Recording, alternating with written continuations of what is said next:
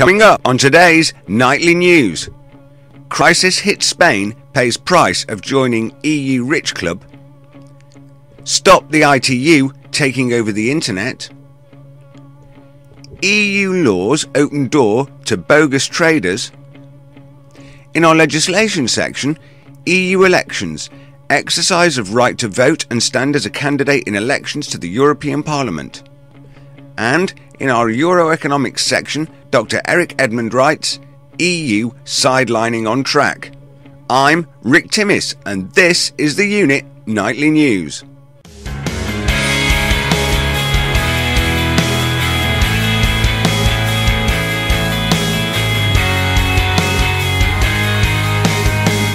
Crisis hits Spain, pays price of joining EU rich club. Blighted by recession and tottering on the edge of a sovereign bailout, Spain is about to pay the price of joining the club of richest nations in the European Union. For the first time, Madrid may have to pay more into the bloc than it receives, a dramatic change from 10 years ago when it was the biggest recipient. It's an unfortunate paradox at a time of deep crisis. Spain is ready to accept such a change so long as it is gradual, said a diplomatic source ahead of November 22nd-23rd European Union Summit on the budget for 2014 to 2020. Now, this is the same old formula. Roll in some half-wit wannabe diplomat to spiel the positive rhetoric, but the bottom line is that Spain's broke. Their property markets are in tatters and the political system is fragmenting. And they really expect us to believe they're going to embrace being bled for additional cash by the EU? Links to the full story are below. Stop the ITU taking over the internet. Control of the internet must be stopped from falling into the hands of the International Telecommunication Union, or ITU, the European Parliament has warned. The European Union's elected representatives loudly called for negotiators to block attempts by the ITU to gain ultimate control over the internet at a conference in Dubai next month. Now, I spoke with Jim Killock from the Open Rights Group about 4 months ago on this topic, and we discussed other subjects as well: ACTA, SOPA, PIPA, all the headlining legislation. And I hope to have him on as a Nightly News guest at some point in the future to talk about this. But the bottom line is that the state does not want an open information source outside of its control. We reported about the EU and USA's Internet Protection Agreement mechanisms just last week, and you can expect more of this type of legislation to be on its way. We'll of course keep you in the picture via our In the Pipeline section, which you can find via the legislation section of theunit.com.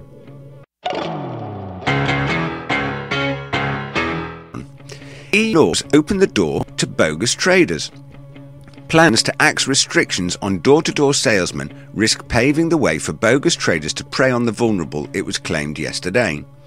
The removal of a 140-year-old powers that allow councils to refuse street traders applications could also turn high streets into a free-for-all for market stalls.